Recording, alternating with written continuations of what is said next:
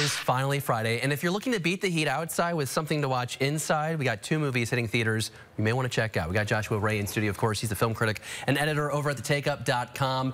Glad you're with us. This first movie, Substance, it's a real interesting one. Don't look so excited. It's about this celebrity that's kind of fallen out of grace and finds this drug that tries to make them look younger. Take it away. Well, it very successfully makes them look younger, and I won't give too much away, but to understand a little bit of it, you have to understand that it splits them off. Okay. And then those two beings have to live, they have to coincide. 1 week on, 1 week off. So Demi Moore plays the, as you said, fallen from grace actress, and Margaret Qualley, who's one of my favorite working actors right now, plays the younger, revamped version. And then, of course, you have Dennis Quaid in the middle of all this, being a very skeezy producer. Oh, what's Demi's performance like? Because people are saying this is a good bounce back for her. Well, she's utterly unhinged.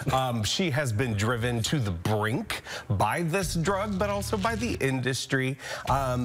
They make a really great pair, kind of yin and yang, the two of them, because one of them is fulfilling the dreams of the other one, while the other one owes everything to the other. So it gets very complicated throughout this journey, and it spends a lot of time comparing and contrasting these two women and their bodies and their aging and the way that they perform.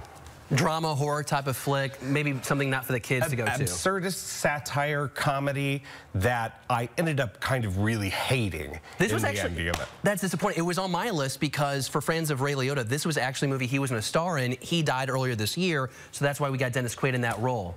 Which he's really good at, this kind of skeezy, disgusting guy, but he's really only in 10 minutes of it. It's a two-hander between these two actresses. And the absolute horrific things that happen with this drug.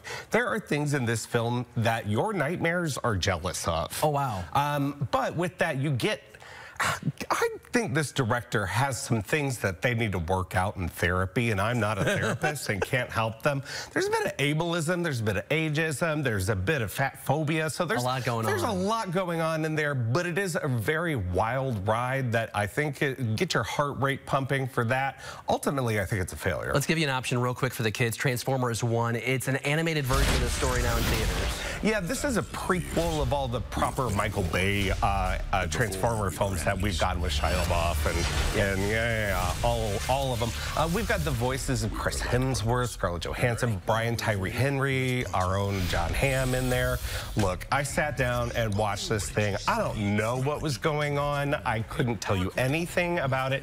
I think this is for fans of the original Transformers Saturday morning cartoon, the original film, and for kids.